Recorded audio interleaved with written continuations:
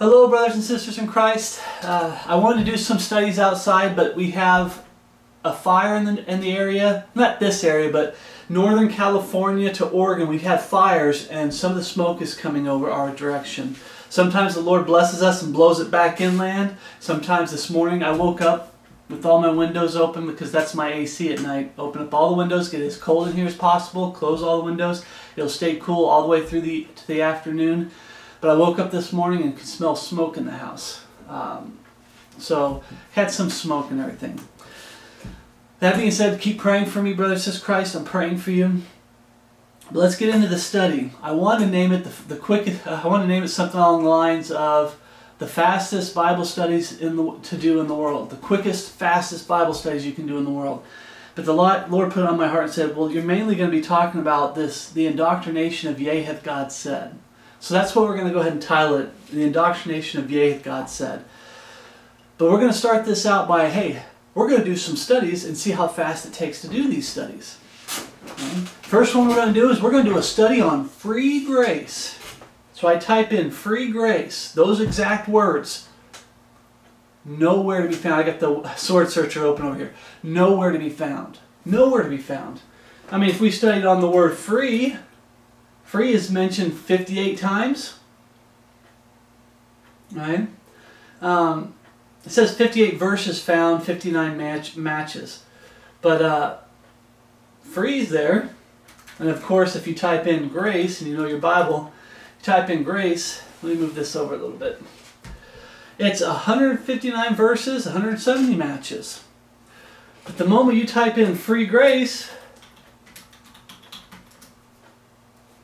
no matches.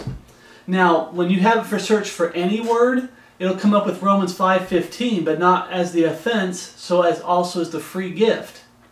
A gift that comes to me is free on my side, but it costs God something. Salvation costs something. People always say, salvation is free, it's free. It costs something. It cost God His Son on the cross at Calvary. To me, the gift is free, but brothers and sisters in Christ, be careful of the so-called free grace movement. I'm just going to sum it up real quick. The free grace movement is this. This is supposed to be a gift. Let's say I buy this Bible for somebody. Until I hand it to that person, it's still mine. This book is mine until I hand it to them and give it to them, and it's a gift. To them it's free, but to me it costs money to buy this book, but to them it's free. The whole point of it being, they're getting away from that we are saved by God's grace and that it's a gift of God. They're getting away from saying it's a gift. Why? Because a gift has to be given. If they say free grace, the whole movement of the free grace movement is I can just take salvation. Well, did you repent? Oh, I don't hate repentance. I don't want to repent. I love my sin. I love my worldliness. I don't want to repent. So they take repentance out.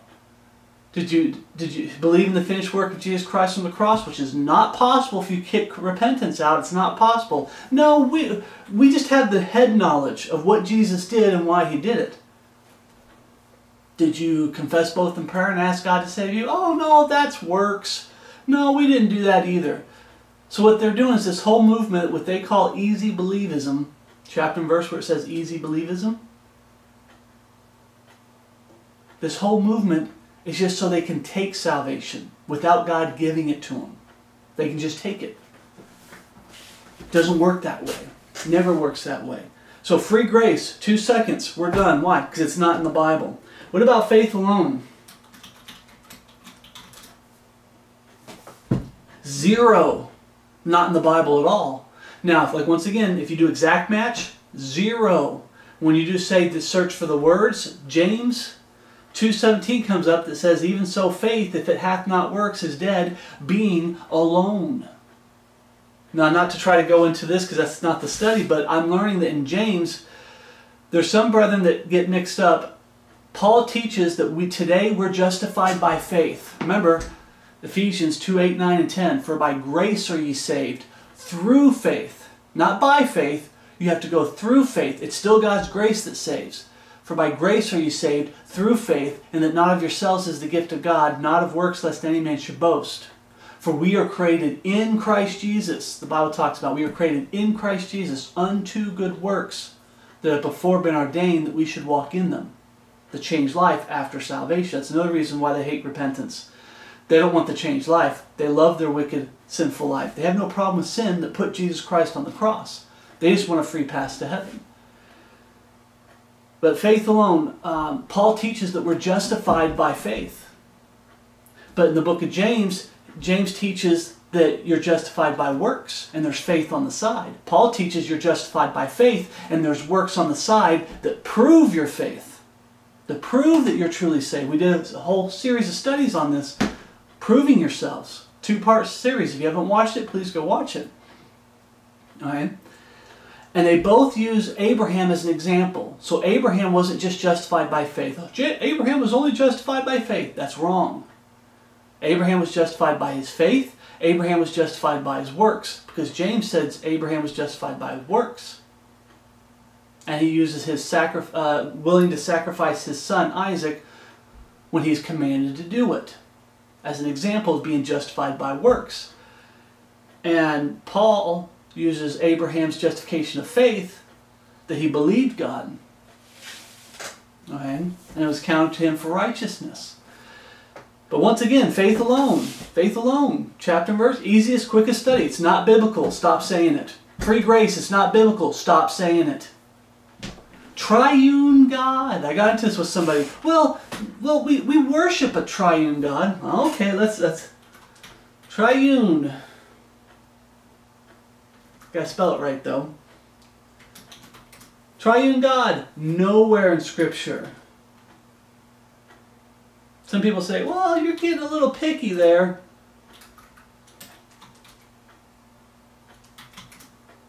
Nowhere in Scripture. But you'll hear people say it left and right.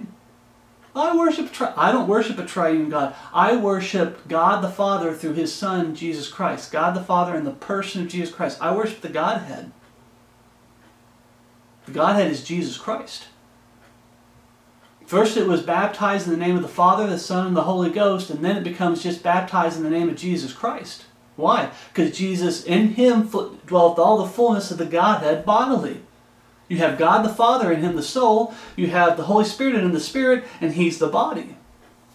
The Father, the Son, the Holy Ghost.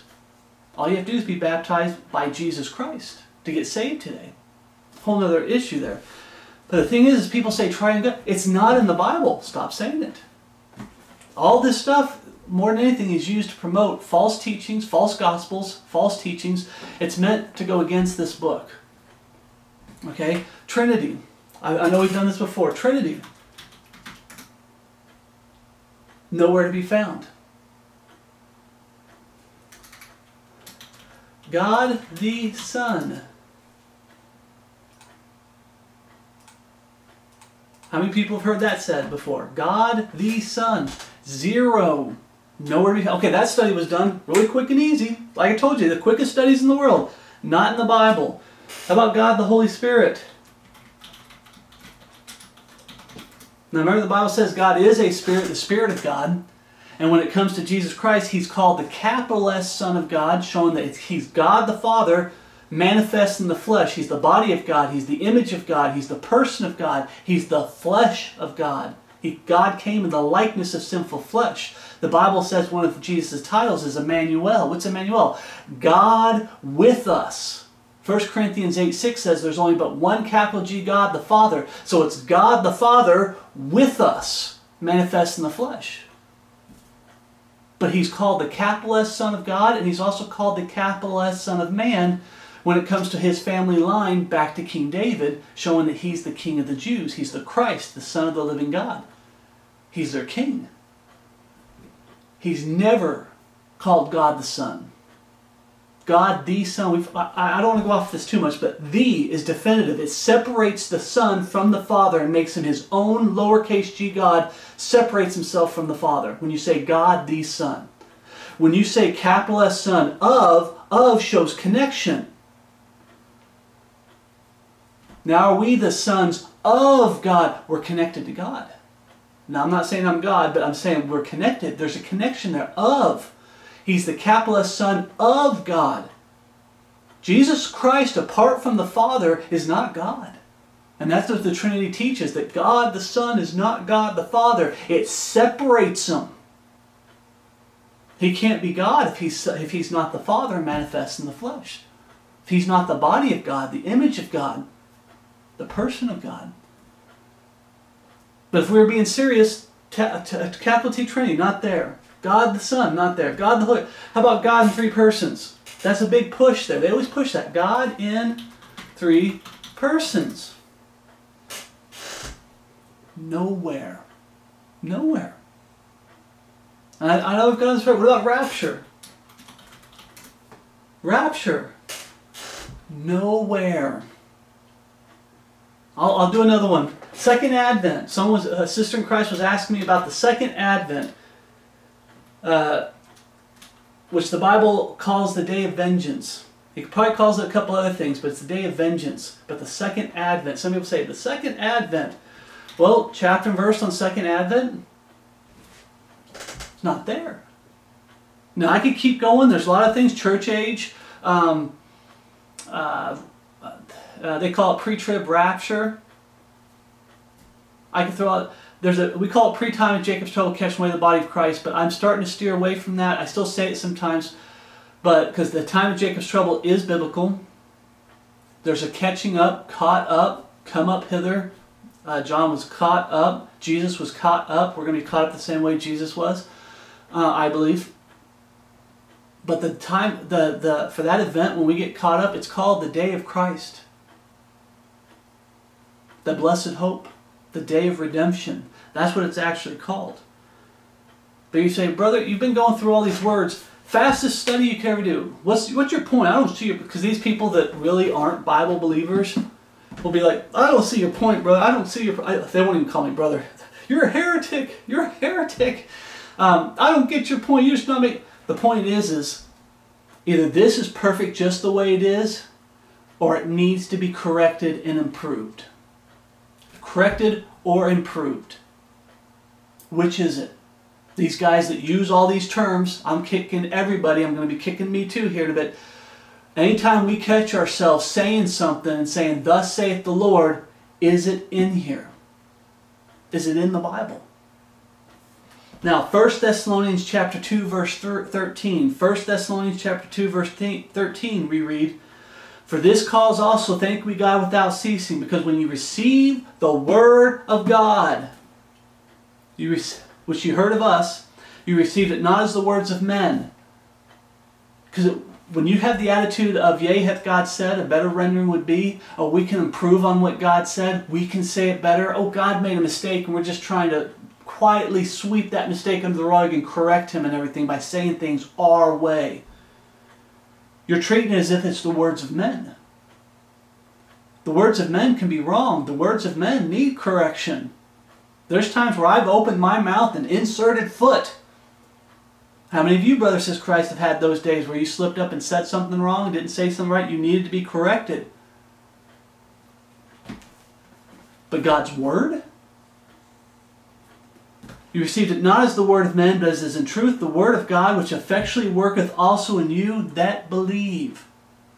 In Proverbs chapter 30, verse 6, it reads, add thou not unto his words, lest he reprove thee, and thou be found a liar. This book is perfect just the way it is. The King James Bible is perfect just the way it is.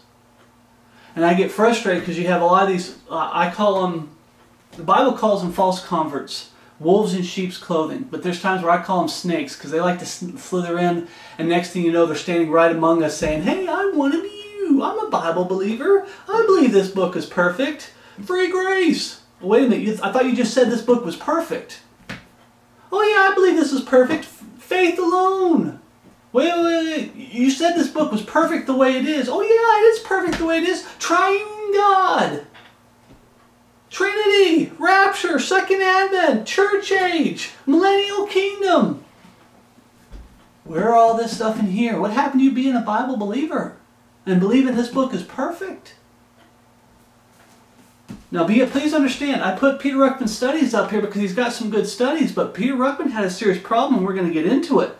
And one of the problems he had is, on one hand, when it came to the Bible perversionists, when he's standing for this book being God's perfect written word, it's perfect, he would quote that verse, Proverbs 36, add thou not unto his word, lest he reprove thee, and thou be found a liar. But then when he started using a lot of these terms and titles and words, like they're just descriptions. No, they're words to replace the words that God chose. And when he got called out for it, you know what his excuse was? Oh, there's lots of words we don't use that are in the Bible. Well, believe it or not, there's millions of words I use that are in the Bible. Truck, automobile, computer. You know, there's a lot of words we use that aren't in the Bible. That's not the point, and he knows it. Well, he knows it more now because I believe he's saved. He's in heaven. But he knows better now, but he knew better then too. There's a difference between me just using words that's the English language and we turn around saying, thus saith the Lord, and it's not in here. This is Bible doctrine, and it's not in here. The Bible teaches, the Scriptures, the Holy Scriptures say, and you start using the words like free grace, faith alone, triune God, Trinity, rapture, second advent, church age, millennial kingdom, and so on and so on and so on. There's a difference. Brothers in Christ, if you can't see a difference, your heart's not right with the Lord. We're not supposed to be adding to this book. When I sit down and say, okay, right now we're talking about indoctrination. We're going to get into what the Bible word is for what's talking about. But a lot of people understand the indoctrination. I'm going to explain the indoctrination. But the Bible word that it uses is spoiled. In other words, you're becoming rotten. When you start turning on this book and you think you can add to this book or subtract from this book, when you start thinking you can do things your way instead of God's way, you start out small where you start becoming spoiled. And the next thing you know, you become reprobate. You become rotten. You become worthless. If you're saved, you become worthless as a Christian. If you're a fake and you're fraud, well then you were worthless to begin with. I used to be worthless to begin with until I truly got saved and born again. We have been indoctrinated into saying things that are not in the Bible. And I'm kicking me too, because I'm going to use an example that came up recently. But we've been indoctrinated into saying things that aren't in the Bible. Even I have been programmed. I know, like I said, we'll get into the Bible, what the Bible says. Even I've been programmed to say things the world's way, and the Lord's having to deprogram me. He's having to get me back on the right path. He's got to get me back to saying, thus saith the Lord, and it's actually in here. Being a Berean. When someone says, this is Bible doctrine, Trinity, this is fundamental Bible doctrine, the Trinity. The Bereans said, okay, we're going to search the Scriptures to see if those things are so. The word Trinity is nowhere to be found. You're a liar. And you are. And I was. I used the word Trinity back when I was newly saved.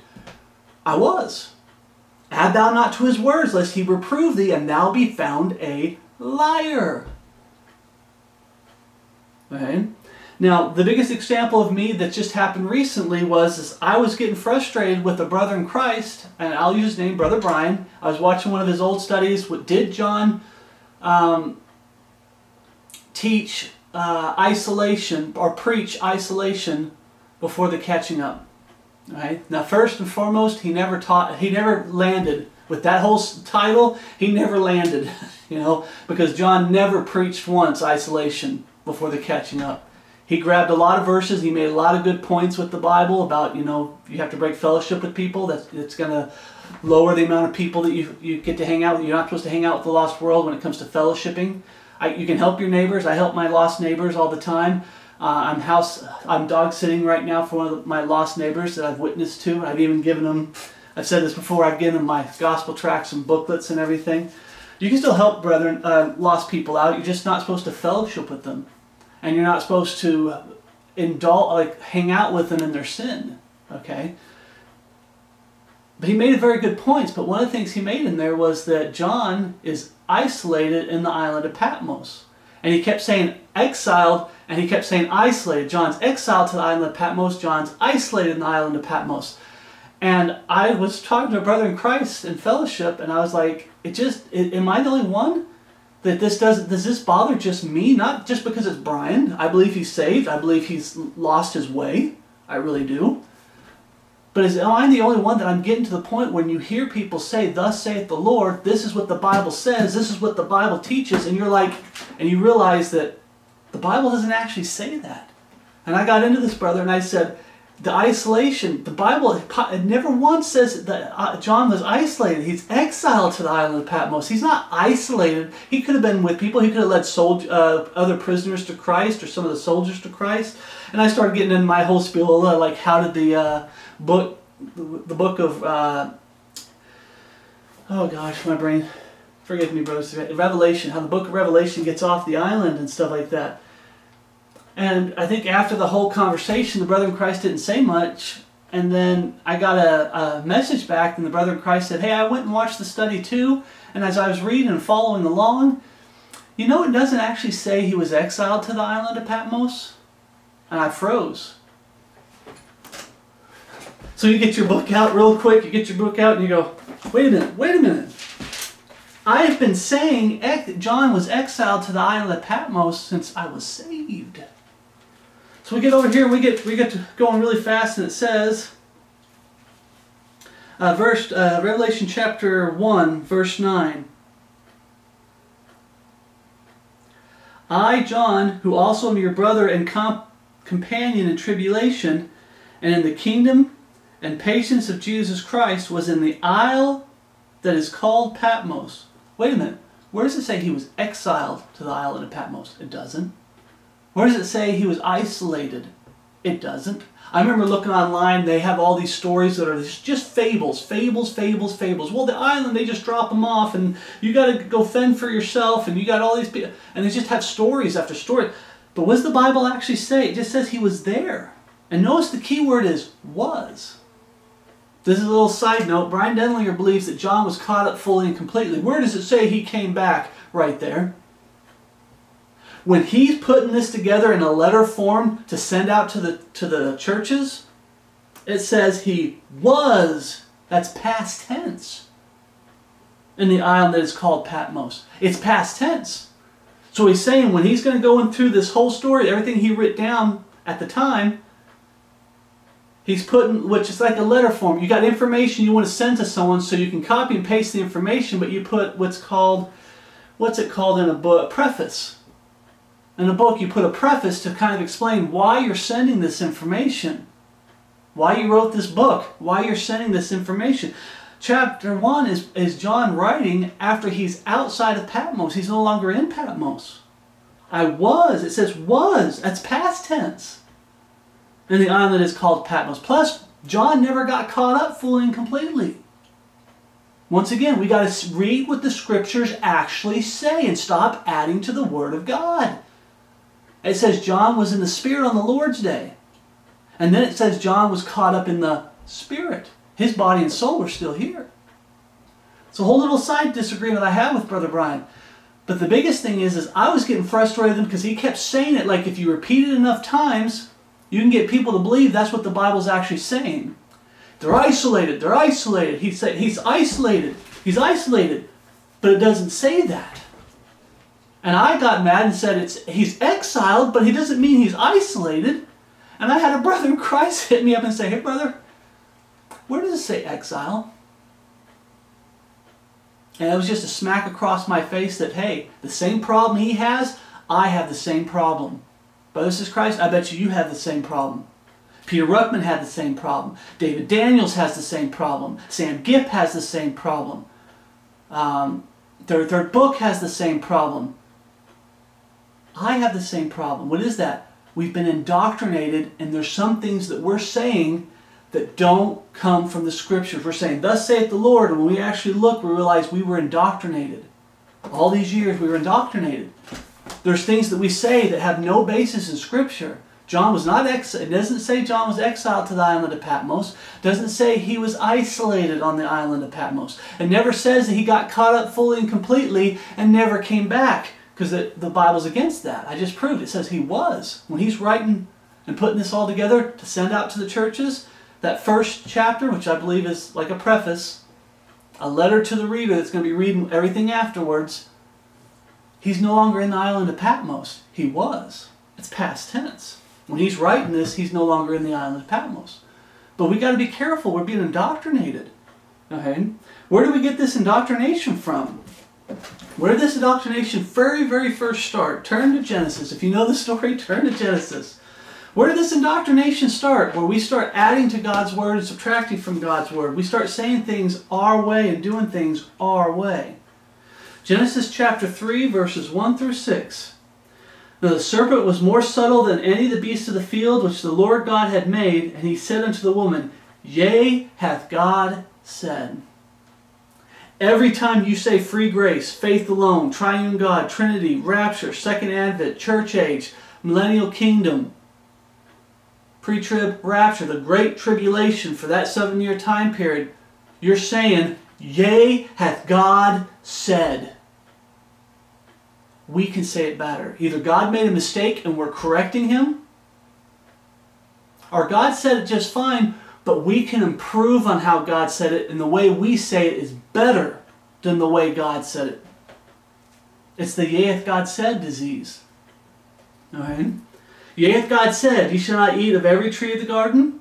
And the woman said unto the servant, We may eat of the fruit of the tree of the garden, but of the fruit of the tree which is in the midst of the garden, God hath said, Ye shall not eat of it, neither shall ye touch it, lest ye die. Touch it?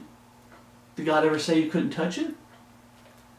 Verse 4, And the serpent said unto the woman, Ye shall not surely die. So first he said, Yea, hath God said.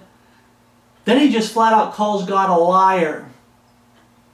When God said it's the Godhead, and you say, no, Trinity, you're calling God a liar. God, you lied to us. It's not the Godhead, it's the Trinity.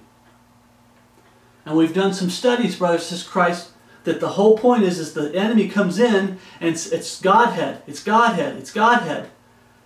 Then it's Godhead, very rarely called the Trinity. Then after a while longer, it's Godhead or the Trinity, also known as the Trinity. Then it gets switched around. Now people stop saying Godhead first, they start saying Trinity first. Also known as the Godhead. No, it's not also known as the... It's called the Godhead, but now it's Trinity, also known as the Godhead. Then it's Trinity, and then very rarely do they say, well, also known as the Godhead. Now it's just Trinity. You see how that works? Why aren't the brethren jumping up going chapter and verse on capital T Trinity as a title for God? Chapter and verse on lowercase t Trinity as a description of God? Why aren't we acting like Bereans when it comes to any of this stuff, this garbage that's being spouted by the lost world? Alright? He's called God a liar. And the serpent said unto the woman, Ye shall not surely die, for God doth know that the day ye eat thereof, then your eyes shall be opened, and ye shall be as gods, knowing good and evil. The part there where it says, Ye shall be as gods, he's saying you get to decide what's good and evil. You get to be the boss. You can decide what's the best way to say things. We don't need this book to say it. I can say it however I want to say it. That's the indoctrination here. Okay. Where is that indoctrination now? That's where it started, in the Garden of Eden. Where is it now? In the Babel buildings. Organized religion. Video platforms. YouTube channels. Where is it at? The body of Christ has been infested with, it's okay to add to scriptures in certain areas. Well, there's lots of words, like Peter Ruckman, there's lots of words we use that aren't in the Bible. Nice try there, brother, but you're not getting off that easy. You say, Thus saith the Lord, it better be in there. Or you're a liar. That goes for me too. I lied. Not intentionally, I lied. For some reason, I've heard it said a million times. Like I said, the indoctrination, if you say it, there's people saying, John was isolated on the island of Patmos. Well, how do you know that? Because I watched that Brother Brian's study on, did John preach isolation? And he said it a million times. I'm exaggerating, but he said it so many times in that video. If you don't know these names, in other words, there's brethren that are doing teachings where they're saying something over and over and over and over and over and over and over and over. Indoctrination. And it's not in the Scriptures. I've heard that so many times. Exiled to the island of Patmos. Exiled to the island of Patmos. It doesn't say he was exiled to the island of Patmos. It just says he was there. Past tense. And why was he there? For the testimony of Jesus Christ and His Word. I'm paraphrasing because I don't have it open right now. But in other words, he could have been there just, God called him to that island to witness to the people on that island. He could have gotten in trouble and you got to go spend 30 days in prison. He's got to spend a term in prison. It could have been a prison island. It could have. But the Bible doesn't say exactly what it is. It just says that he was there. And he was there because of the Word of God and the testimony of Jesus Christ, the gospel. That's all it says. Colossians chapter 2 verse 6. Colossians chapter 2 verse 6 we read, "As ye have therefore received Christ Jesus the Lord, so walk ye in Him." When you get saved and born again, you have a new life and a new goal in life. Looking for that blessed hope with the life that you're living. Being a living witness and a verbal witness. Fearing God, seeking out His Word. King James Bible. I did the Bible version issue study. That always bothers me when you get... I got to be patient because a lot of people aren't where I was. Or am. But they're not even where I was when I first got saved. I just had I did the Bible version issue study, hardcore, every aspect. Okay, this is God's Word. There's some people that haven't done the study at all.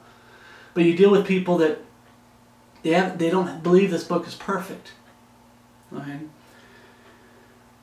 But you remember, to be in Christ Jesus, you have to, wisdom. The beginning of wisdom is fearing God. The middle of wisdom is seeking out God's Word and what pleases God, God's way, which is His Word.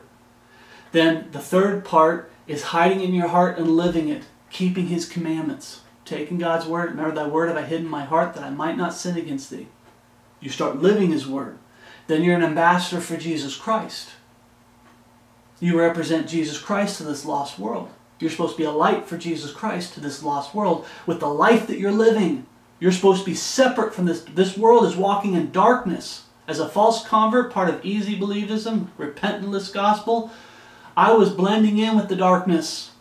Because I was walking in darkness, I wasn't saved. When you get saved, you're not supposed to be walking in darkness. You're not supposed to be carnally minded, walking after the flesh. You're now spiritually minded, capital S Spirit, minded, and walking after the Spirit. So walk ye in Him. You have the ministry of reconciliation. The Bible says sanctification. So you have wisdom, righteousness, sanctification. You're supposed to be holier than the lost world. You're supposed to be living right in God's eyes. Getting all the sin out. Getting all the idolatry out. The covetousness out. The lusts of the flesh out. Okay? So walk ye in Him. Rooted and built up in Him. Bible says, receive the engrafted Word which is able to save your souls. I think that's in James. Right? Faith cometh by hearing, and hearing by the Word of God.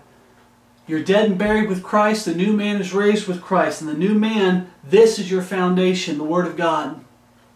He's the boss. Jesus is the head of the corner. He's the foundation. His Word is the foundation. Built up in Him and established in the faith. As ye have been taught, abounding therein with thanksgiving.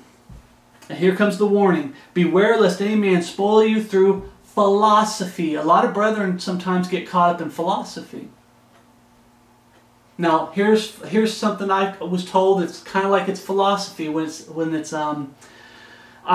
a philosophical statement. This book will keep me from my sins, or my sins will keep me from this book. How many of you heard that? I've heard that. But what does the Bible actually say? Thy word have I hid in my heart that I might not sin against thee. If you're sinning against Him, it's because His word is not in your heart. When I was newly saved and trying to get sin out of my life, sanctification, anytime I gave in to temptation and chose to get back into sin that I gave up for the Lord, it kept me from this book. It kept me from reading the book. It kept me from prayer. It hindered my walk with the Lord. We need to get back to the Bible. Okay? There's nothing wrong with saying a little bit of a phrase as long as you back it up with Scripture, what the Word actually says. But I know brethren that say a lot of philosophical sayings, and they'll say there's a lot of truth in that, there's a lot of truth in that. And they don't quote an ounce of Scripture to back it up. You know what? There's absolute truth in this, brothers and sisters in Christ. This is what we're supposed to be exhorting the brethren with. This is what we're supposed to be correcting the brethren. You have someone come up to me saying, oh no, free grace is truth. They can't correct me through the Scriptures because free grace isn't in the Scriptures. Faith alone isn't in the Scriptures. I can go down through the whole list again. This is how we're supposed to correct people, and what they're doing is getting you away from this and start correcting people with this. Trust the Lord with all thine heart, and lean not on thine own understanding.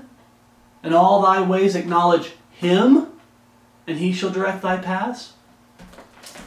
They don't want this to be the final authority. They want man to be the final authority. We read that up there. You know, you received it not as the words of men. They want you to treat it like it's the words of men. And there's brethren, and we're all infected with this disease. We're spoiled through philosophy. And here it is, in vain deceit, after the traditions of men, after the rudiments of the world, and not after Christ. I say it again, where's this, yea, hath God said? It started in the garden. Where's it now? In the Babel building system. It's on YouTube video platforms.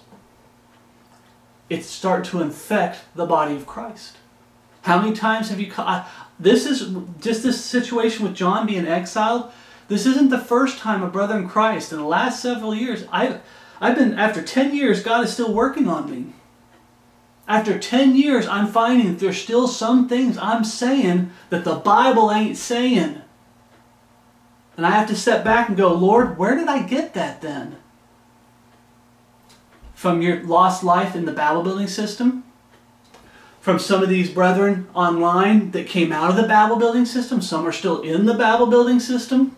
I call them Babel buildings. They call them church buildings, but they're Babel buildings. Okay?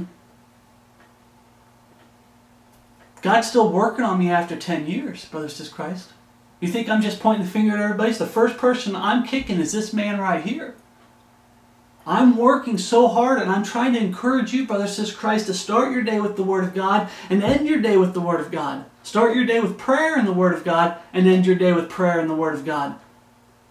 Know this book and do your best to make sure that you rightly divide it, 2 Timothy 2:15, but that you know this book so when someone comes along and says, hey, I like to believe I know this book, not fully yet, I'm still working on it, brothers in Christ, but I know it a lot.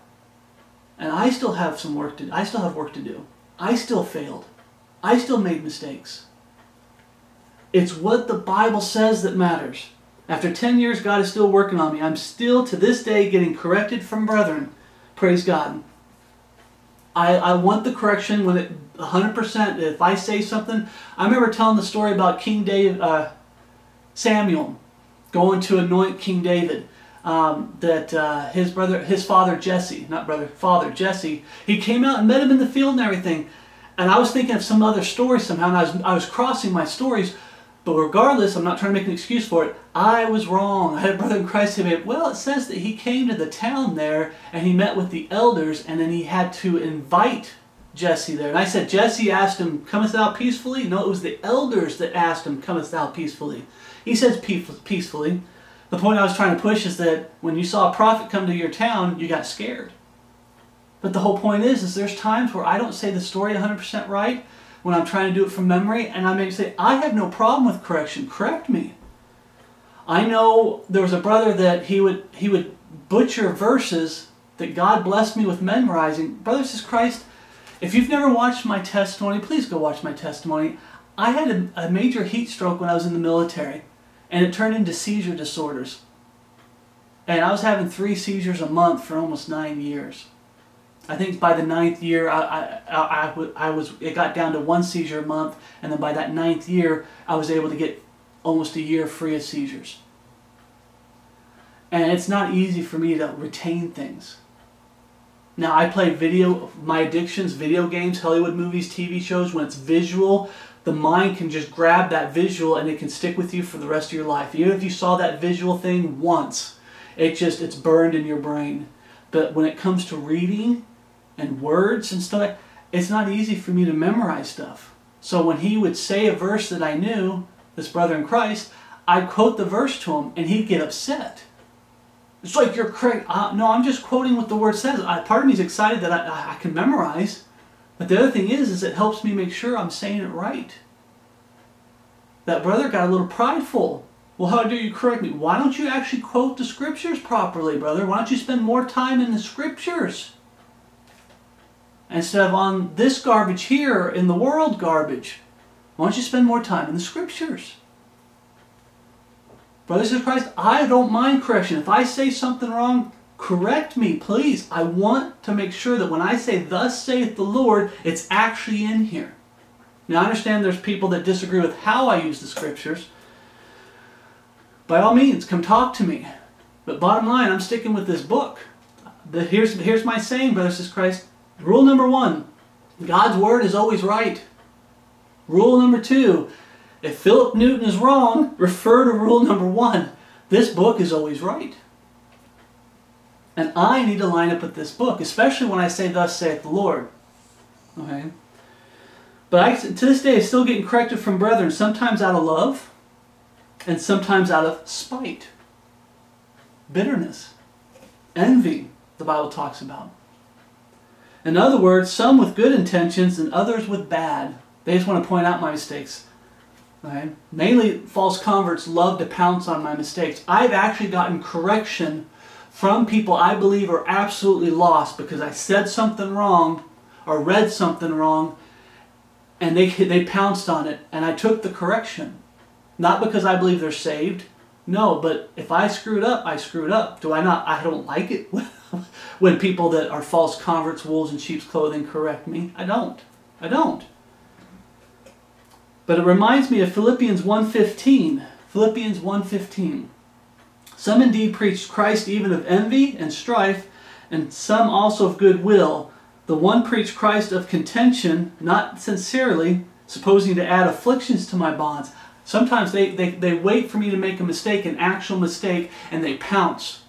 And they think, well, ha, I can cause division. Oh, ha, I can make them look bad. No, I'll take the correction. They're trying to add afflictions to my bonds, not sincerity. But the other of love, knowing that I'm set for the defense of the gospel. Now I understand this is called preaching Jesus, but it also has to do with preaching the truth. Jesus is the truth. Jesus said, I am the way, the truth, and the life. He's the light of the world. There's one mediator between God and man, the man Christ Jesus. One name under heaven given among men whereby we must be saved. Brothers of Christ, I don't mind the correction, regardless where it comes from, as long as, you said this, but where's it? I've had brothers say, where's that say that? They're nice, they're kind. They just say, hey brother, you said this in one of your studies. I couldn't find it. Where's that at in the Bible? And there's been times where I showed it to them and they're like, oh, okay, thank you. They wanted truth. They're not there to try to just, hatchet job and stab me in the back or anything like that. But then there's some that I went to look for it and I couldn't find it because it wasn't in there. I'll give you an example. I had a brother in Christ hit me up and say, the man of sin, the son of perdition, he's never called an antichrist. So you got to be careful saying the Bible calls him an antichrist because it never calls him an antichrist. And I looked through the Bible and I couldn't find it. And I said, okay, brother, I took the correction. I said, okay, brother, I'll take the correction. And I even kind of said it a couple times in a couple videos and took the correction, publicly took the correction. And then later on down the road, as God oftentimes works, when you pray to God, the Bible says, if any of you lack wisdom, let him ask of God that giveth to all men liberally, and upbraideth not, and it shall be given to him. When you pray, hey Lord, open the scripture, show me the truth. I think about a month later, I came across 1 John, where it talks about that Antichrist that shall come. But even now there are many Antichrists. Now I'm kind of paraphrasing, please forgive me. But he talks about there's an Antichrist that shall come. He's talking about a specific Antichrist that shall come. And I'm like, he's talking about the man of sin, the son of perdition. And when I got back with this brother, you think he'd be like I took the correction, you think he'd take the correction. Well, it's not really saying about this. Oh, blah, blah. He had excuses because he couldn't, his pride and his ego couldn't let him say, okay, I was wrong. It does call the man of sin, the son of perdition, an antichrist. There's an antichrist, a specific antichrist that shall come. What's the antichrist that comes after we leave? I mean, that's in the future, after the body of Christ leaves. The man of sin, the son of perdition. There's some brethren that they just have the hardest time taking correction. And like I said, the hardest correction you're ever going to take, brothers and sisters in Christ, is when the lost world is pointing out your mistake when you know you're wrong. And it's hard to, because of who it's coming from. Okay? The point is, when you're wrong, you still need to owe up to it. Regardless who's telling you. Now God can use lost people. Remember, Nebuchadnezzar, my servant. Nebuchadnezzar is a lost heathen man that's burning in hell right now. He was worshipped as a god. He worshipped false gods. He just acknowledged the Lord Most High. But that wasn't salvation back then. You had to be circumcised, keep the laws of Moses, the ordinances. You had to do animal sacrifices. Without the shedding of blood, there can be no remission of sins. That man wasn't saved. That man's in hell right now. But God used him for His glory. God can use anybody to get me back on the right path. I've been corrected by lost people. They're the hardest ones to take correction from. Brethren, the second one, I'd say the second group of people is the hardest ones to take correction from, is brethren that get so prideful and puffed up. They think more highly of themselves than they ought to think. And they don't come to you correcting you because they love you. They come to correct you because they're seeking you to look bad so they can look good. But if they're right, when you are wrong, you still need to owe up to it. Take the correction, fix the problem, and move on. We've been talking about proving your own selves that you're actually belonging to God. One of the proofs that you belong to God is, if any man come after me, he must deny himself, pick up his cross daily, and follow me. This is Jesus Christ speaking, following Jesus. You take the correction, you fix the problem, and you move on. These people, when you call them out saying, hey, you're saying all these terms and titles, they're nowhere in Scripture, they won't take the correction, they won't fix the problem. They don't think they have a problem. Yea, hath God said. I don't care. I don't have a problem. Peter Ruckman, he kind of had that attitude too. I don't have a problem. There's nothing wrong with saying Trinity. There's nothing wrong with saying God in three persons. There's nothing wrong with saying God the Son, God the Holy Spirit. There's nothing wrong with saying church age. There's nothing wrong with saying millennial kingdom. And so on, and so on. When you are proven that what you're saying is not in Scripture, you need to line up with with the Word of God. What gets in the way of this? Well, I already talked about it. Three things. Pride is in both these two. So I'll say two things, and pride is part of both of them. One is the lust of the flesh. The Bible says, make not provision for the flesh to fulfill the lust thereof. The Bible also says, this is the condemnation, that light has come into the world, and men love darkness rather than light, because their deeds were evil. Neither cometh to the light, lest their deeds should be reproved. You know what keeps brethren from taking correction? When they start getting into the flesh, the lust of the flesh. Start making provision for the flesh. They don't like you calling out their sin. And their heart starts hardening. And it becomes pride. So who are you to judge me? A little bit don't hurt. We know when to quit. I don't know if you know all those excuses. It all depends on how you look at it. That's just your interpretation. I had a brother in Christ that turned his back on the order of authority in the Bible that God sets for us. God, through His Son Jesus Christ, man, woman, child, and I threw animals at the bottom because the Bible says that mankind is over the animals. He went against the order of the Bible, and we had talked so many times about all these people that turn their back on the true gospel. That now I'm hearing he's turned his back on the true gospel. All these different teachings where their biggest comeback is, that's just your interpretation. He quoted the Scripture to me, no Scriptures of any private interpretation. And when I started showing the Scriptures on the order of authority that he used to believe in and he's turning his back on, you know what he said to me? Well, that's just your interpretation. And then I think he froze after he said it and realized what he had said. He typed it. He didn't say it, he typed it. And then I typed that verse, I copied and pasted that verse and threw it back at him. Oh, well, yeah, that's you doing it, though. That's you doing it. And he tried to throw pride. Lust of the flesh. I'm not going to get into too much with him, but I believe he's doing it for his wife. His wife is not a Christian. His wife is a Jezebel. And he's trying to please his wife. His wife wants to be a preacher, a teacher, and an evangelist, and all the offices that God sets for men. She doesn't want to stay in the boundaries that God set for her. Whole other situation. But the point is he slipped up and started using those excuses. I know a brother in Christ that was vehemently defending Christmas. I got a video of him where he's using every excuse on those lines to justify Christmas. A little bit don't hurt. We know when to quit. Who are you to judge me? I have liberty. Who are you to judge me? It all depends on how you look at it. That's just your interpretation. He used every excuse in the book. Not to follow this book, man's book, the world's book. Remember, the words of men, philosophy. He was using everything in the wisdom of this world instead of the wisdom of God to justify Christmas, his holiday. Right? Once again, I'll say again, the point is when you're wrong, you still need to owe up to it. Take the correction, fix the problem, and move on. What gets in the way of this? You don't have to turn here. I'm going to go through them really fast. Proverbs 11:2. When pride cometh, then cometh shame, but with the lowly is wisdom. Remember the Bible talks about people who glory in their shame? When I get told I did something wrong, my head hangs down low. I'm like, Lord, I'm so sorry. Where did I get that? Why do I say John was exiled to that? You don't glory in your shame. You have sorrow in your shame. And you come to God to get it fixed. But when you get into pride, that shame cometh. And it's hard to get rid of it until you become lowly, until you humble yourself and submit yourself to the wisdom of God. Fearing God, keeping His commandments. Proverbs 13:10. Only by pride cometh contention. Why is there so much division in the body of Christ today?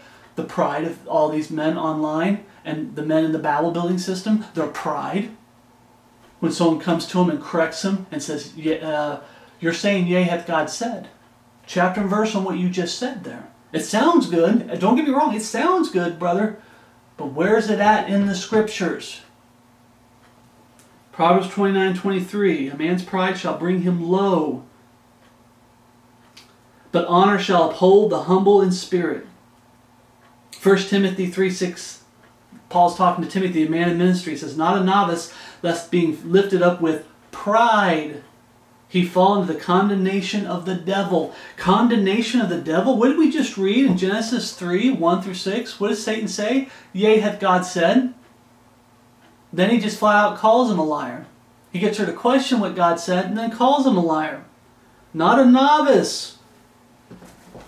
What does a novice do? I just lost a lot of my papers in here. What does a novice do?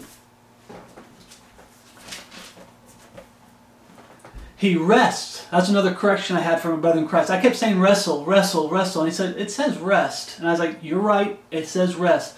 Rest the Scriptures to their own destruction. A novice doesn't understand everything in this book, and I still don't understand everything in this book. But the point is when you come across something you don't understand, you pray over it, you study it, you compare Scriptures, you keep reading it, and you wait for God to show you the truth. But sometimes you jump the gun and you try to, I don't get this, so I'm going to try it with my own intellect. I'm going to try to force my own understanding into this. And I'm going to try to make it say what I want it to say because I don't get what it's saying. So I got to act like I know what it's saying. So then you make something up and then you force the Bible to line up with what you're saying when it doesn't. Okay? You're a novice. And some of these novices have such pride and you correct and say, hey, that's not what that means. I've had brethren show me, hey, you kind of said this, but what about these verses over here will help better explain this? And I'm like, you're right. We can't be prideful, brothers, says Christ. We got to be able to take correction. We're not supposed to be above accountability. 1 John 2:16 says, "For all that is in the world, the lust of the flesh," remember all that's in the world? I forgot to go there. I'm sorry. The flesh, the lust of the flesh was the first thing that has pride. The other thing I left out was the world. Love not the world, neither the things in the world. Be not conformed to this world, not to be a friend of the world. But more importantly, what I see among the brethren is loving the things of the world, or loving the world's way, the way the world wants to do things instead of the way God wants to do things. And they start loving things in this world. The way they want to live their life becomes a lowercase g God. Their wives, their husbands, their children. If you remember the story of Eli, he got in trouble because he honored his sons above God. Okay, God needs to come first. His word needs to come first. There's people that Hollywood movies, TV shows, and video games and satanic style music became lowercase g gods. Their sin and their wickedness, you shouldn't do them, but they chose them over the Lord and His word. And what gets them to really, the pride to the point where they kick brethren to the curb and stab them in the back and treat them, just spit on them and walk all over them like they're nothing. It takes a lot of pride to do that. Okay? Not a novice, lest being lifted up with pride, he fall into the condemnation of the devil. The devil's way is, yea, hath God said. A better rendering would be, we can improve on God's word. We can do things our way instead of doing things God's way. Ye can be as gods, knowing good and evil. This novice starts acting like he's smarter than God. That he can be his own God and decide what's right, what's wrong, and what better rendering would be and everything. 1 John 2:16. Okay, John 2:16. For all that is in the world, the lust of the flesh and the lust of the eyes and the pride of life is not of the Father, but of this world. The pride of life, the lust of the eyes, the lust of the flesh, worldliness. I've seen it. Brother, when you try to quote scripture, I tried correcting some brethren when it came to lust of the flesh. I've tried to correct brethren when it comes to worldliness and idolatry. Things in your life are coming first. Your priorities are all messed up. God's not, and His word's not coming first. The ministry's not coming second. And being a servant to your brothers and sisters in Christ isn't coming third. And loving the lost world by preaching the truth to them isn't coming fourth. There's things in this world that's way more important than those four things. There's some brethren that you're accumulating things down here, and the things down here that you're accumulating, multiple properties, multiple vehicles, multiple toys, your lifestyle, how you like to live, you're getting so fixated on down here that you're not focused on what up there. You're not focused on the judgment seat of Christ. You're not focused on that blessed hope. You don't have your eyes on Jesus Christ. Pride. Pride is what really keeps you from taking correction. Ephesians 5:21. Ephesians 5:21. We read, submitting yourself one to another in the fear of God. We're being in subjection one to another. We're supposed to be there to exhort one another with this. Not worldly phrases and comforting worldly words and everything. No, with the Word of God. I've always said this. The best way you can encourage a brother or sister in Christ, or exhort a brother in Christ, or correct a brother or sister in Christ, is through the Scriptures. It's the only way. It should be. You should have it in your heart that this is the only way. Okay? You don't bring the Bible down to their level. You bring them up to the Bible and say, this is the way to do it. 1 Peter 5:5 says, likewise, ye younger, submit yourselves unto the elder. Yea, all of you be subject one to another, and be clothed with humility. Humility. For God resisteth the proud, and giveth grace to the humble. Now, grace, when it comes to everlasting life at salvation, but there's also grace in this life. We've already talked about this. By the terror we persuade men. Work out your own salvation with fear and trembling. What's Paul talking about? He's talking about the judgment seat of Christ. You're saved, you're born again, praise God. Now you got to start looking towards Jesus Christ. You keep looking for that blessed hope. You're supposed to be working towards that judgment seat of Christ. Well, we're all going to get judged our life as a Christian is going to get judged. And you're supposed to be looking to it with fear. Lord, what am I doing wrong? Am I handling your word wrong for this study? Am I handling your word wrong? Am I saying things wrong? I get to praying and saying, Lord, it seems like we're doing good. And the next thing you know, I got a brother hitting me up, chapter and verse on that. And I'm like, oh, Lord, I made a mistake again. Oh, Lord, forgive me. Lord, help me. Fix it. Okay? What do we say? Take the correction, fix the problem, and move on. Don't wallow in your mistakes. Like in sorrow, move on. Okay, Lord, I made the mistake. Help me to say it right from now on out. Help me to keep correcting myself. You correct me, Lord, through me, like your own Holy Spirit bearing witness with your conscience to help me correct. Okay, make sure I'm saying it right. It's not wrestle, it's wrest the scriptures to their own destruction. Okay, rest. Okay, I need to say it right. Help me, O Lord. I have brethren that correct me. Praise God. Okay. Now, pride and worldliness / lust of the flesh get in the way. But now, what is the proper way to correct someone? Do you yell at them? Do you yell at a camera? If you have a problem with a brother in Christ, because you see them doing something wrong or saying something wrong, you know what you need to do, brothers in Christ? You need to go to them and talk to them. Not yelling at a camera. Okay? I know some brethren, they like to yell at the camera, but losing your temper, being sarcastic, name-calling, mocking, is that how you correct people? Well, once again, if you're a Berean, you're going to say chapter and verse. 2 Timothy chapter 2, verse 24. 2 Timothy chapter 2, verse 24. And the servant of our Lord must not strive. If you're getting into name-calling and backbiting and whispering and bearing false witness and mocking, you're striving. You're trying to cause confrontation. You're trying to cause problems. And the servant of the Lord must not strive, but be gentle unto all men, apt to teach. Like I said, the hardest ones is the ones that you know they're lost, but they wait for you to make a mistake and they pounce. Or from brethren that they're getting into the pride, and the pride is just, it's hard. But we have to be gentle unto all men, apt to teach, patient.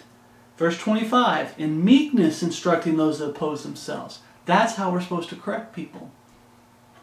Brothers in Christ, when you go to correct someone, make sure your heart's in the right place. It's not done out of pride or envy or hate. It shouldn't be in hate. You shouldn't have a hate for a brother or sister in Christ. But if you hold on to bitterness and you hold on to anger and bitterness, it'll end up turning into hate for someone if you don't give it to the Lord. Even if you're angry with a cause, you still need to give it to the Lord.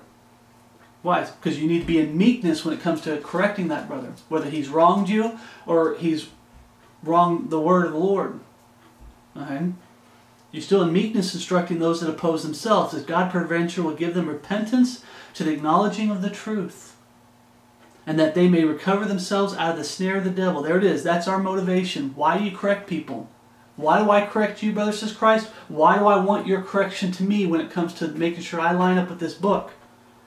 That they may recover themselves out of the snare of the devil, who are taken captive by him at his will. When you put this down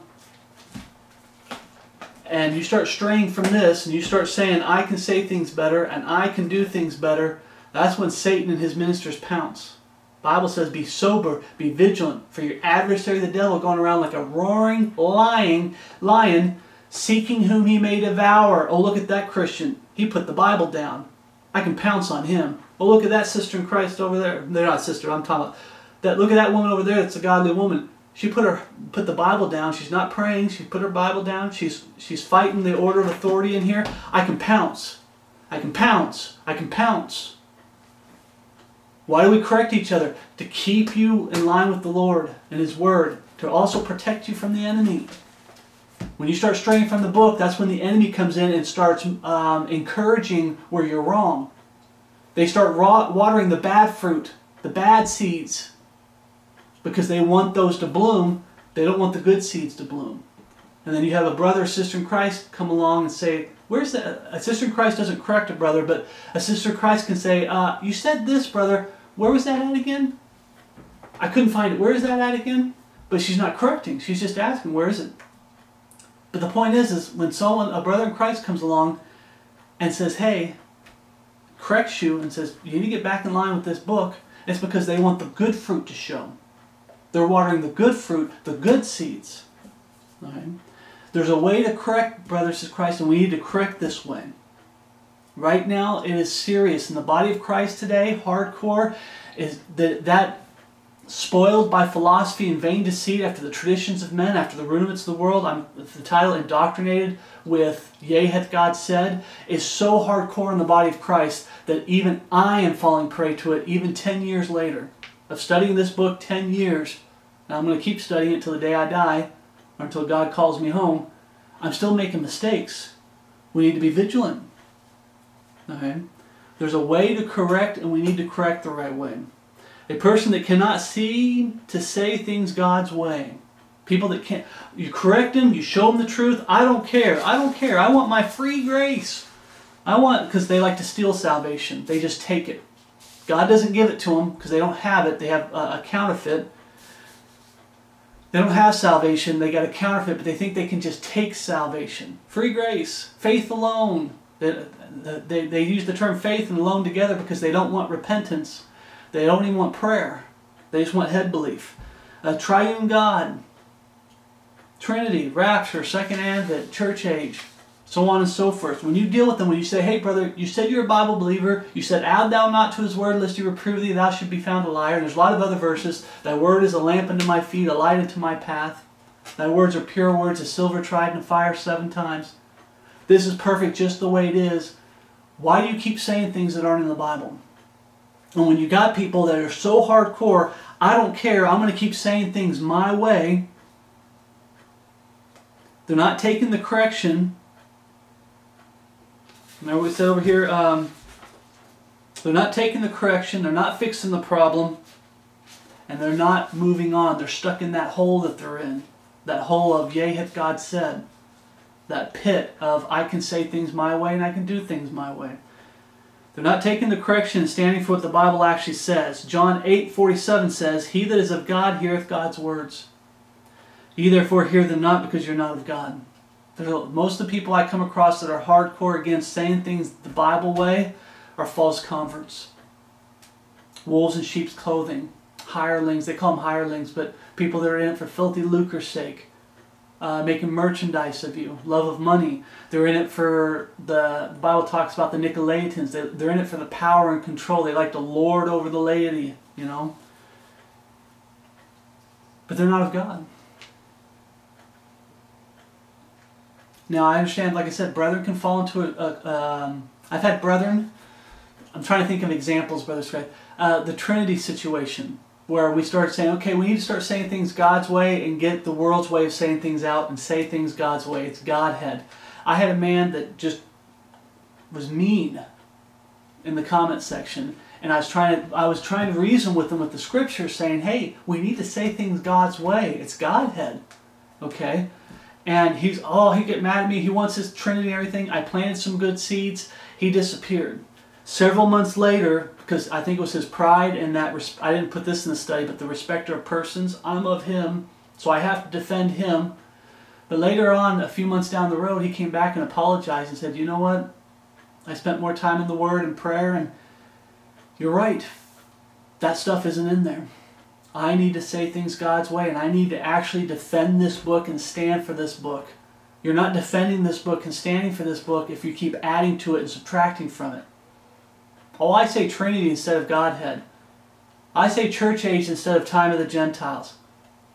I say the Great Tribulation instead of Daniel's 70th week or time of Jacob's trouble. I say millennial kingdom instead of the kingdom of heaven or the day of the Lord. You know what I'm saying? You're not defending this book. You're attacking this book. John was isolated in the island of Patmos. You're not defending this book. You're attacking this book. John was exiled to the island of Patmos. You're not defending this book. You're attacking this book. When you say, thus saith the Lord, and he didn't say it, and you get vehement, I'm defending the Bible. I've come across people like that. They read that verse about the Trinity where it says these three are one. You have the Father, the Son, and the Spirit, or the Holy Ghost, and these three are one. And they say that's the Trinity verse. They'll keep saying that till the day they die. This is the Trinity verse. This is the Trinity verse. Chapter and verse where it's the Trinity verse. They think they're defending this book when they're attacking this book. Where does it say it? Right? 1 John 4:5 says, "They are of the world, therefore speak they of the world, and the world heareth them." You know all these sayings that we went through, did our so-called quickest Bible studies in the world, where, oh, we're done, because they're nowhere to be found.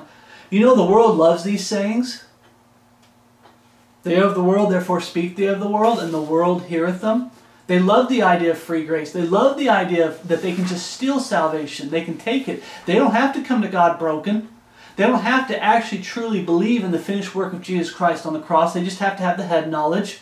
They don't have to confess both in prayer and ask God to save them. They can just take salvation. I've said this before, this free grace, this faith alone, which is basically a repentantless gospel, is popular in this world today. It is so popular.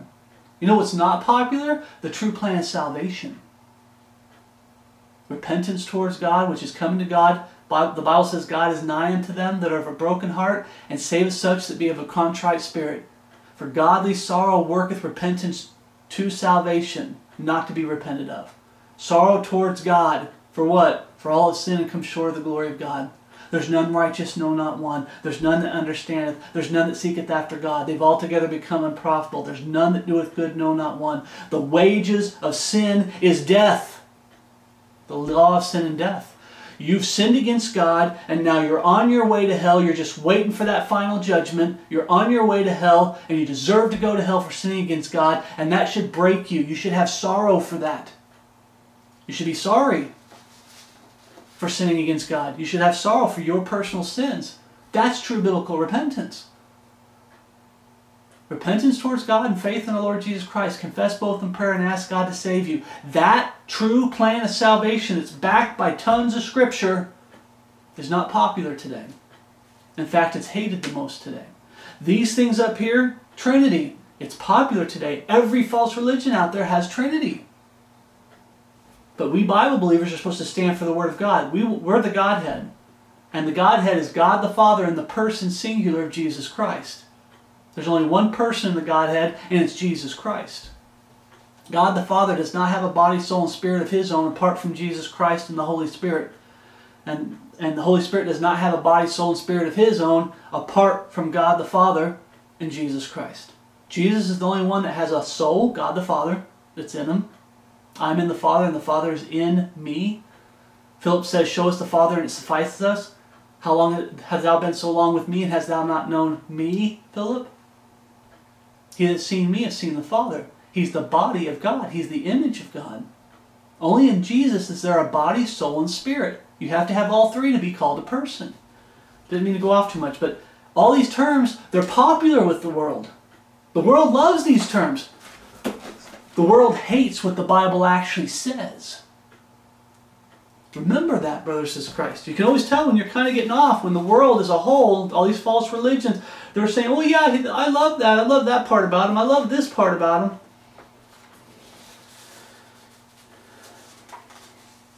They are of the world, therefore speak they of the world, and the world heareth them. Titus 3:1. Titus chapter 3, verse 1. Put them in mind to be subject to principalities and powers, to obey magistrates, to be ready to every good work, to speak evil of no man, to be no brawlers, but gentle, showing all meekness unto all men, and meekness instructing those that oppose themselves. And meekness, showing all meekness unto all men, for we ourselves also were sometimes foolish. One thing you got to remember, brothers and sisters in Christ, when you go to correct someone, I remember a lot of the big mistakes I've made, where I gave in to the lust of the flesh and fought God for 2 years. And then to this day, I'm still struggling with the flesh when it comes to here. Okay, God's gotten a lot of the physical stuff out of my life, but I still struggle, and I have to say, Lord, forgive me of that thought, and I go back to where I left off with Him and start talking about the Word, start singing some hymns, quoting Scripture, go for a walk. For we ourselves also were sometimes foolish, disobedient, deceived. Maybe God hasn't shown, like I said, that brother in Christ, it took several months of me praying for the brethren, and you probably at the time, if you're following this ministry long enough, when it came to the Trinity versus the Godhead, when that brother got so mad and angry at me, I just prayed and said, Lord, I was wrong in some areas, and sometimes I was stubborn, but God opened his eyes, and you trust God, and you give him to God and let God deal with him. Sometimes we were deceived. For ourselves also were sometimes foolish, disobedient, deceived, serving diverse lusts. Sometimes you got some brethren that I've said this, I kind of being frustrated, I said that I need to be meek, but I said that they have the attitude that their poop don't stink. They start having this thing where they're above everybody. They forgot where they came from. You know, that man that was fallen on his face at Calvary, they've forgotten that man. Now the old man dead and buried, yes, but I'm talking about when the new man comes in, they've forgotten how much God had to clean up their life. How bad things were, and God had a lot of work to do on them. They've forgotten that. Serving diverse lusts and pleasures, living in malice and envy, hateful and hating one another. Brothers and sisters in Christ, we need to have some grace and say, Lord, I preached the truth, I planted some seeds, now it's up to them. Now it's up to them. And I keep praying for them. I keep praying for my brothers in Christ that have stabbed me in the back. I keep praying for the brethren that I used to fellowship with and they just dropped off and just disappeared. Don't know whatever happened to them. That's why I'm grateful that we have this in these last days to Skype brethren and email and stuff, but I really wish we had face-to-face fellowship. It's harder to disappear when you live in the same town as one another, you know? And you can still be there to try to encourage the brother in Christ or sister in Christ. Okay? But on here, people have just disappeared. I've had brethren that stabbed me in the back. I still pray for them. I still sit there and say, Lord, I miss them. I miss my brothers in Christ I used to fellowship with. There used to be a group that we used to do Bible study, my first Bible study group. And there was a group of us that got together. There was a couple up in Canada, and 2 or 3 of us that were around the world, and we all would come together and do Bible studies once a week. That group has been like disbanded and just scattered. What happened? Pride. People made mistakes and not being able to forgive brethren that make mistakes. Right here we just read where it's like, for we ourselves also were sometimes, you forget where you came from. You forget. I always tell people, when you see a brother in Christ that has fallen so far, there's nothing left to do but to preach the gospel to them again. Not because you believe they're a false convert, but because they've forgotten why they got saved. Why they needed to get saved. Who it is that saved them and who it is they serve. I know a brother in Christ that at this point he can't tell friend from foe. He's stabbing brethren in the back and kicking brethren to the curb. Yeah, you're not to fellowship with the lost world, and you're supposed to say, hey, I can't fellowship with you. But he can't tell the difference between saved and lost anymore. He can't tell the difference between friend and foe. His pride, his ego. He's forgotten why he got saved and who it is that saved him. His ministry's become a business. Whole nother thing. But brothers and sisters in Christ, when you're correcting somebody, remember where you came from. When you correct somebody, that's where the meekness comes in. Lord, I really didn't want someone yelling at me like anger and hate and bitterness and pride. Like I said, I still get correction from lost people that are so prideful and arrogant. I get corrected from brethren that I believe are prideful and arrogant. And then I get corrected from people that are in meekness. We still need to take the correction. When we're wrong, we're wrong. We need to get our life right. I want to keep saying it the right way that the Lord put me. Take the correction, fix the problem, and move on. All right? But we need to remember, we need to humble ourselves when we're correcting somebody. You correct them in meekness and out of love and a desire to see them recover themselves out of the snare of the devil, to see them get back up in a standing position.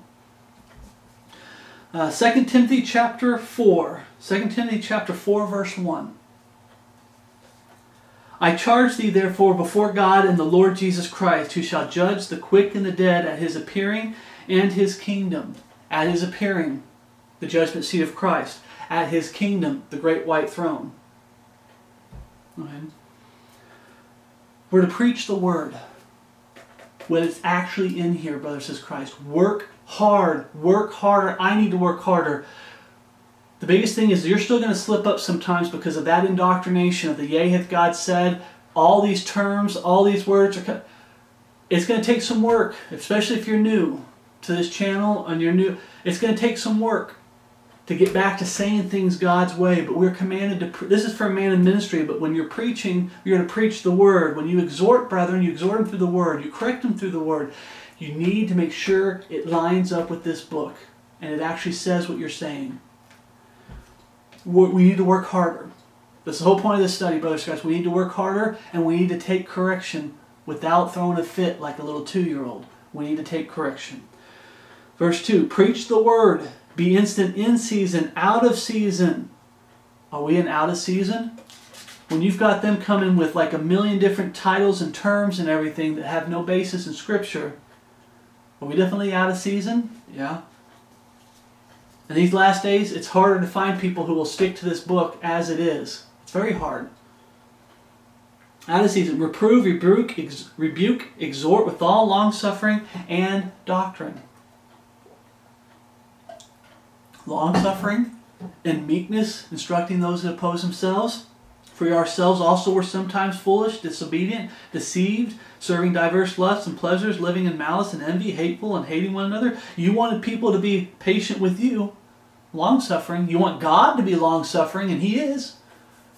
We need to be long-suffering for people down here and be patient. Plant the good seeds, preach the truth, and then let God water. Remember, I've watered, I planted, Apollos have watered, but God giveth the increase. I plant a seed, someone comes along and preaches the same thing, corrects that brother in Christ with the same thing, and the Bible says before 2 or 3 witnesses, let every word be established. 2 or 3 witnesses, let every word be established.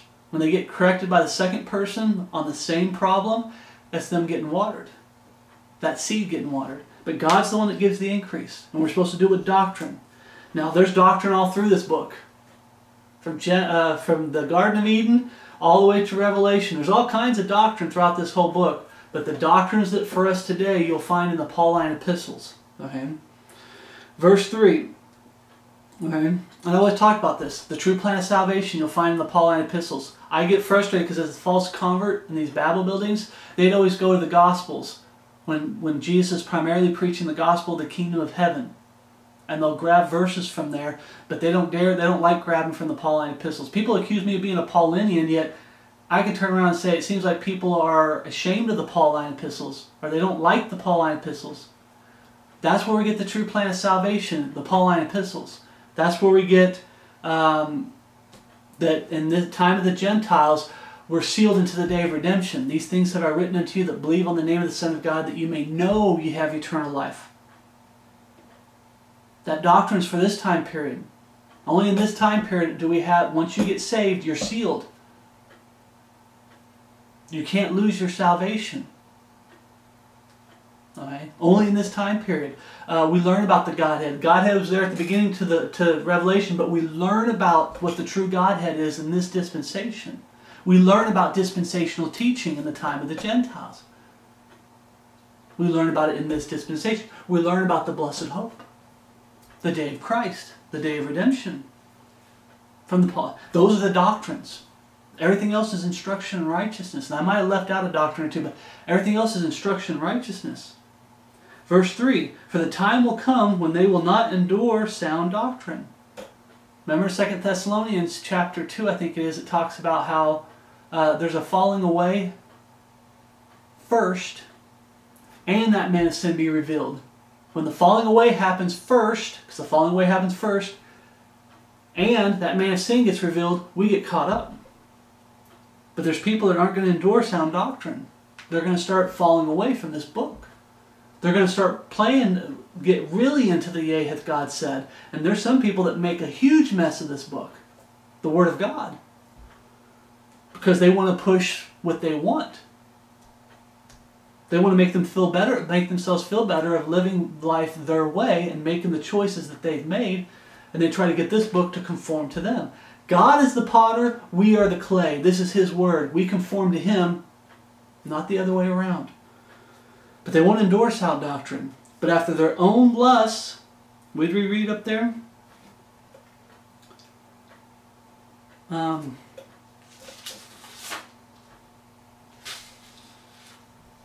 But their own lust shall they heap to themselves teachers having itching ears. We talked about how one of the things that get in the way is lust of the flesh. For all the world, there's 1 John 2:16. For all that is in the world, the lust of the flesh, and the lust of the eyes, and the pride of life is not of the Father, but of the world. Here you got people that at their own lust shall they heap themselves teachers having itching ears. They don't like what I say if I line up this book. They don't like with this book. I don't want you defending me, brother, says Christ. Defend the book. Okay? They don't like this book, so they find teachers that tell them what they want to hear that go against this book. They don't want the true plan of salvation. So they'll go find teachers that teach free grace and faith alone and all that garbage. False gospels. So they don't have to come to God on His terms, His way. Teachers having itching ears. And they shall turn away their ears from the truth, and shall be turned unto fables. Talking about teachers having itching ears. I lost brethren to a group of people that were claiming to be Bible believers, that they're into Hollywood movies, TV shows, and video games, and anime, which is just child porn, and worldly cartoons, and satanic style music. And I tried to warn them, you need to get that stuff out of your life. And I lost them to these other men that, I don't even call them saved, these other men that are on YouTube that are saying, it's liberty. You can still do these things. It's just liberty. It's just liberty. I lost them to other teachers because those teachers told them what they wanted to hear. You can keep your sin. It's no big deal. And they shall turn their ears from the truth and shall be turned unto fables. The Trinity is a fable. Triune God. You know, some of these teachings, there's no dispensation. That's a fable. There is dispensational. Paul talks about the dispensation of the grace that's given to me to you, word. The grace, how it's dispensed today, is not the same way it was dispensed in the Old Testament. How you find God's grace today isn't the same way as you find it in the Old Testament. It's not the same way in the time of Jacob's trouble. 1 Peter, I believe, is written to Jews for today, saved Jews today. And then when you get to 2 Peter, the first thing he says in 2 Peter, if I can remember, so I was going through this. I'm back into Matthew. I've gone through the whole Bible again, and I'm back in Matthew, praise God. Keep going, brother. You get through the Bible, what do? You turn around and go back through it again. Oh, you got through it again? What do? You turn around and go back through it again. So the first letter says, Peter, an apostle of Jesus Christ, to the strangers scattered throughout Pontus, Galatia, Cappadocia, Asia, and Bithynia, elect according to the foreknowledge of God the Father, through sanctification of the Spirit, unto obedience and sprinkling of the blood of Jesus Christ. I believe once you get through here, a lot of it lines up with today, 1 Peter. You can try to say, well, maybe both is for the time of Jacob's trouble. But one thing's for certain, when you get to the 2 Peter, the first thing he says is, Simon Peter, a servant and apostle of Jesus Christ, to them that have obtained like precious faith. First he's preaching, this is how it is in 1 Peter. Now you get to 2 Peter, he says, it's like our faith, but it's not 100%. He would have just said, hey, you're one of us. No, he said it's like. To them that have obtained like precious faith with us through the righteousness of God and our Savior Jesus Christ. And you get in there that talks about how you can lose your salvation in 2 Peter. That's not for today. Okay? But fables. Okay? Be careful of fables. But watch thou. Here it is. But watch thou in all things. Watch yourself, brothers in Christ. Are you lining up with this book when it comes to your words? When you say, thus saith the Lord, the Bible says this is major doctrine, this is major Bible teaching, this is fundamentals of the faith. Is it actually in there? They shall turn away, but watch thou in all things, endure affliction. I was talking to a brother in Christ. When you get saved, the closer you get to God, the further you're going to get from this world. The more you put this flesh down, the more you're going to be afflicted. The more struggles you're going to go through. The more hardships you're going to go through. The Bible says, endure hardness as a good soldier of Jesus Christ. Endure affliction. The closer you get to God and His Word and lining up with His Word, the more your flesh is going to fight you, the more the world's going to fight you, and the more Satan and his ministers, especially if you get popular, like you start preaching and a lot more people are listening to you, the more people that listen to you, like on YouTube I'm thinking, you really get attacked if you're popular. If you're nobody like me, you don't get attacked as much. But when I was lost, I didn't have a struggle with the flesh because I was carnally minded, walking after the flesh. I didn't have a problem with the world, and the world didn't have a problem with me. The Satan and his ministers, remember it says Satan transforms himself into an angel of light because Jesus is the angel of the Lord and He's the light of the world. Light has come into the world and men love darkness rather than light.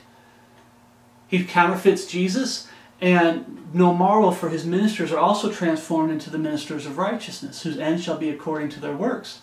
They never bothered me when I was lost. As a false convert, professing Christian through faith alone, the free grace, easy believism, they never bothered me. The moment I truly got saved and born again, started studying this book, started hiding it in my heart, and I started living it and applying it to the life I'm living it, that's when they all came in and started attacking me. That's when life got really hard.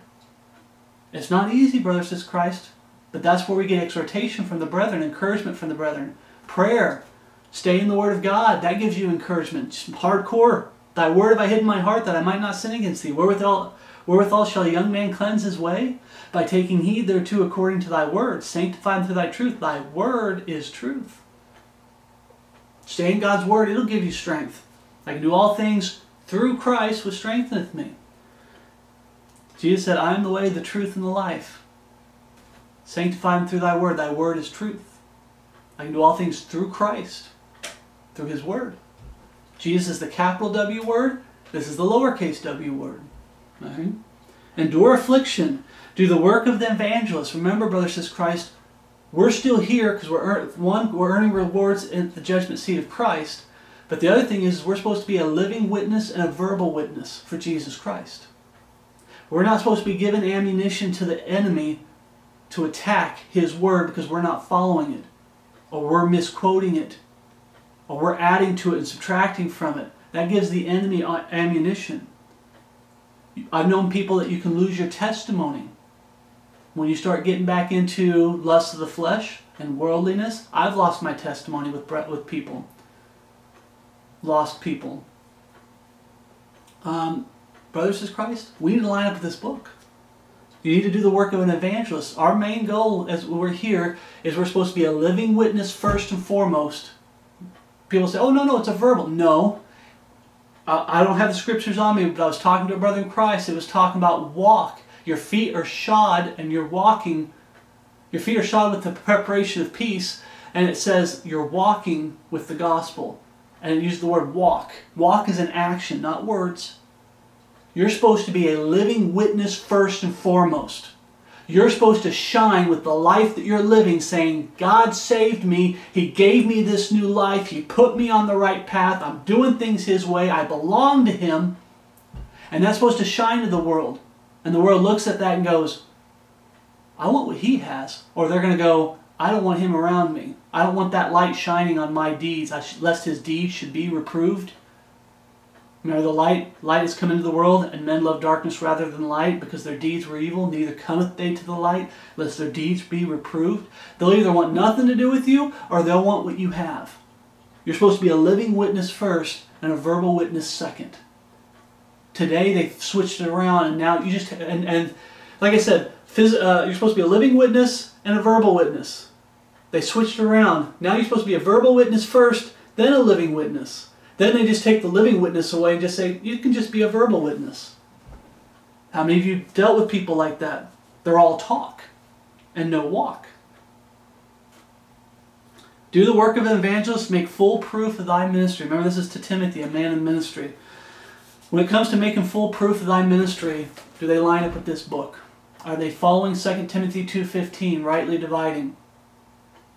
Are they following this book? Is their heart in the right place? Is this in their heart?